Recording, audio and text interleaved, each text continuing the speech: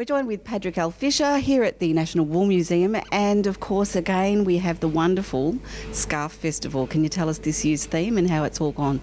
Well, this year's theme is coastlines, and it has gone really spectacularly for us. We have 449 scarves from across Australia and 2 other continents, so we're really very happy about that.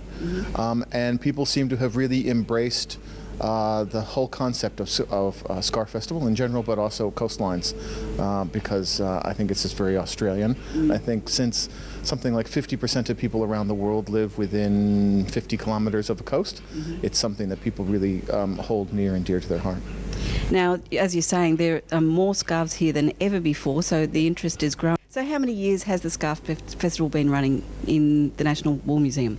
Scarf Festival's been at the National Wool Museum since 2009, and it's 12 years old, but it's been here since 2009. Started with Craft Victoria in Melbourne.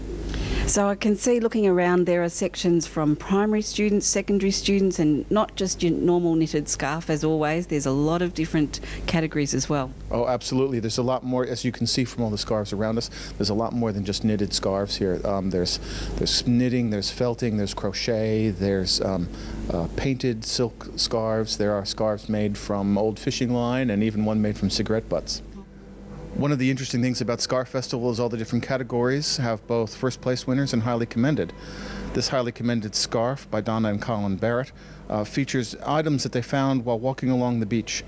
These Ocean Grove residents found these and then decided to turn them into a scarf, making a bit of a political statement about the environment and our coastlines. Goodness. Well, that's true about the coastline too, isn't it? Yes, it is. Some of the scarves are just beautiful works of art and great pieces of handcraft, and others make very strong political statements about anything from asylum seekers and our borders to environmental issues. Fantastic. Now, there is a little bit of a difference this year with, of course, people coming to the Wool Museum can have their choice of their favourite scarf, but at the end of the festival in August, you will also be doing what for the public? Oh, well, on the last day of Scarf Festival, we will be having an afternoon tea where we will be announcing not only the winner of People's Choice, but also the theme for next year's Scarf Festival as well, so that's a bit new for us. Fantastic. Well, I think if it keeps growing, you're going to need a new space. I think so.